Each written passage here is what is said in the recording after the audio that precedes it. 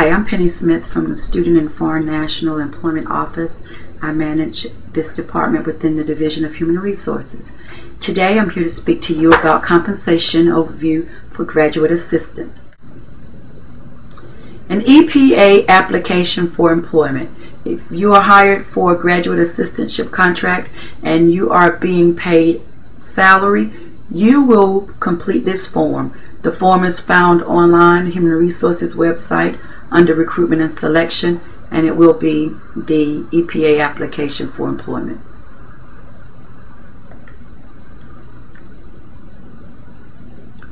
The Graduate Assistantship Contract. This is available on the School of Graduate Studies website. It's prepared at the departmental level. It is a contract between the employee and the university, and it must accompany every EPA Internal Salary Authorization Form or PD 440 Student Employment Recommendation Form for all grad students.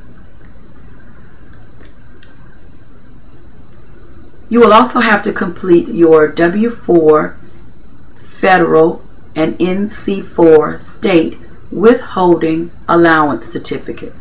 This too is prepared at the departmental level, and it is prepared by you, the graduate assistant.